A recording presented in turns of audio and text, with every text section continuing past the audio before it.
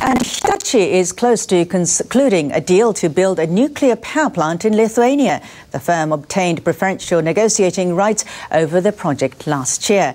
On Thursday, the Lithuanian parliament approved the plant's construction. The Lithuanian government hopes the plant will begin operation around 2020. Hitachi made the proposal with its U.S. partner, General Electric. The plant construction is expected to be worth about $5 billion. If the deal goes through, this will be the first time a Japanese firm has won a contract to build a nuclear power station since last year's nuclear disaster in Fukushima. Japan's disaster and nuclear accidents scared tourists away, but they've been coming back. And now tourism officials are excited about the latest numbers. The data suggests things are better than they've been, and they also show the origin of the visitors is evolving. NHK World's Mitsuko Nishikawa has more. One of Tokyo's most popular destinations, Asakusa, is once again enjoying a continuous flow of tourists from across the world. We see more and more foreign visitors every day. The government's tourism organization says 669,000 travelers visited Japan in May.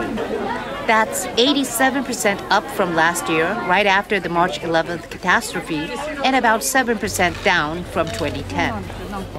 Visitors from Asian countries such as China contributed dramatically to this return to pre-March 11th figures. But tourists from the United States and Europe have yet to make a comeback. Tourists from other countries are filling their places.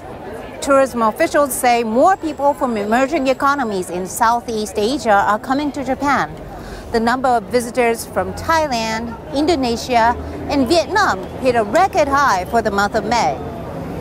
Yeah, actually I bring my kids. This is all kids we bring to the Disney yesterday.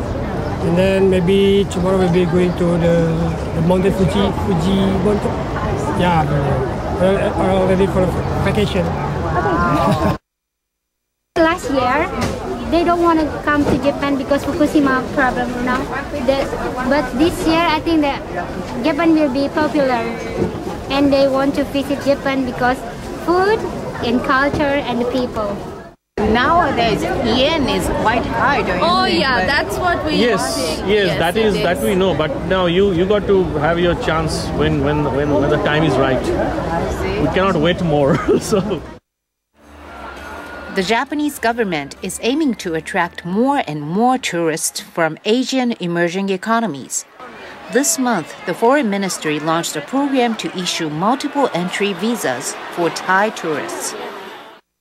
The recovery of tourism isn't happening that fast. The government, the private sector, and municipalities have to roll up our sleeves and work closely together to attract more visitors. The strength of the yen means a trip to Japan can be expensive. But many visitors I've spoken to say cost isn't a concern. The Japanese economy still has a long way to go before it fully recovers from last year's disaster. But with the help of visitors from emerging economies, it might get back on track faster. Mitsuko Nishikawa, NHK World, Tokyo.